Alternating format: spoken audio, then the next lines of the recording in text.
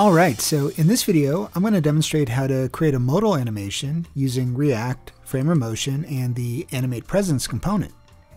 We can see an example of a modal in action on this site called meowbox.com.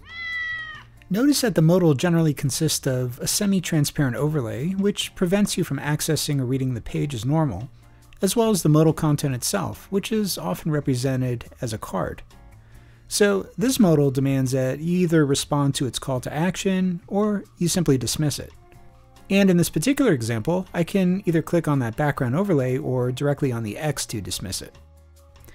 And that takes me back to the page as normal, where I can once again scroll up and down the page and continue along my journey.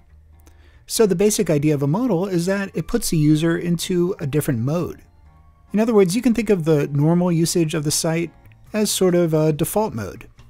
But then, as soon as the modal pops up, we get locked out of the default mode, so to speak, until we respond to the modal. So in our example here, we're going to open our modal when we click on the button, and when we do so, right, we've got our semi-transparent background, which is blocking access to the page, and we've got our little exclusive offer here, and then we can close out of this mode by either clicking on the close button or clicking on the background overlay. So let me click on the background. And notice that there's a little exit animation.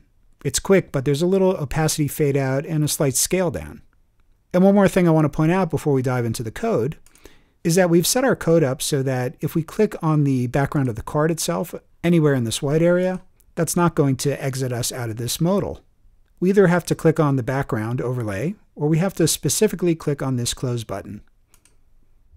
All right, so here in my modal.jsx file, I have two components. I have a modal wrapper as well as a modal component. Not sure if these are the best names, but that's what I went with. So the modal wrapper component is the one that renders the open modal button, and then when we click on the open modal button, it renders the modal component. Now the modal component is up here, and the modal component is the one that contains the semi-transparent background overlay as well as the modal card with the close button. So let's go back to our modal wrapper and notice that the modal component, this is being rendered conditionally. You see, we've set some state using React's useState hook and initialized it to false, and that's why from the outset we don't see the modal. It's only when we actually click on the open modal button that setIsOpen is called and flips that state to true. And it's important to mention that because this AnimatePresence component from Framer Motion, which is a component that allows us to fire exit animations when the component is removed from the React tree, requires that we conditionally render a direct child, which is what we're doing here. Let's dive into the modal component itself now. So most importantly, the modal component, it contains two divs. We've got this outer wrapping div, and then we have the inner div. The outer wrapping div is for the overlay, and the inner div is for the modal card itself. And what you'll notice is that those two divs, they're both motion divs.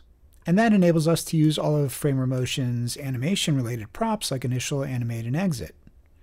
So initial and animate are used for the enter animation of the component, and the exit prop is used when the component gets removed from the React tree, or gets unmounted.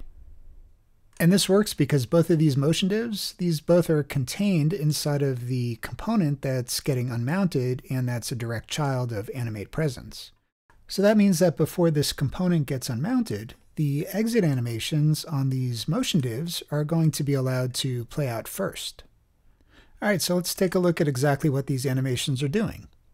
For that overlay, we're starting with it at an opacity of 0, and we're animating up to an opacity of 1, so it's a fade-in. And then on the card, we're starting that also with an opacity of 0 and fading it up to an opacity of 1. However, on the card, we're also doing a slight scale up. So we're going from 0.9 to 1.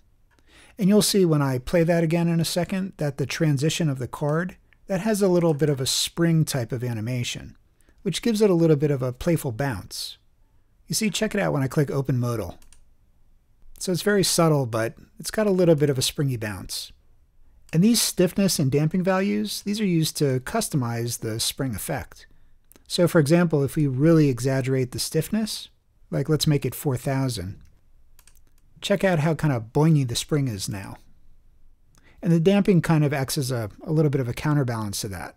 So you can adjust these to taste, of course. But let's set that back to something more reasonable, to 400. And then I want to tell you about what I mentioned earlier, the fact that if you click on the white background of the card won't close, only when you specifically click on the close button or on the background overlay. And the key to that is this line on line 15, where we have the onClick, which is calling a function that stops the propagation on the click event. You see, if we don't stop the propagation, like let's comment this out. In that case, if we clicked on the background of the card, well, now that event, that click event, is going to bubble up to this motion div, and it's going to call its onClick handler, which is in turn going to fire the onClose function, which we're passing into this modal component as a prop. You see, check it out. If I click on the background now, see what just happened there was that the click event on the card bubbled up into this motion div and fired the onClose. So if we don't want that to happen, we put this onClick on the card motion div, and for that click event that was fired, we make sure that it stops propagating up the tree. And why don't we take a look at our CSS settings? So first, let's look at the modal wrapper class. And that's being used on this div. And this is using Flexbox to center the button in the middle of the page. And we've got a height of 100 VH, or viewport height units, to define the height of this modal wrapper. The button styles are pretty simple. We've got the open button with just some padding, and we've also got the cursor set to pointer so that when we hover over, that indicates this is clickable. The close button class is pretty similar. But probably the most important stuff to look at would be the overlay and the modal card. And those are up here in the modal component.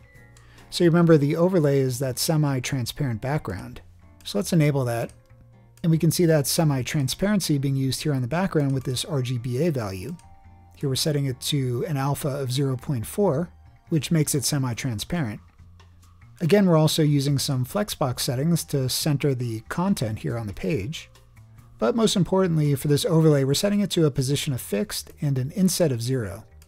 So this inset of 0, this is a shorthand. So instead of doing top, right, bottom, and left properties all set to 0, we can just do that in a single setting and set inset to 0. And so that means that this fixed background overlay now is going to occupy the full height and width of the page. And also important is to set a high enough z-index so that this overlay sits on top of the background content.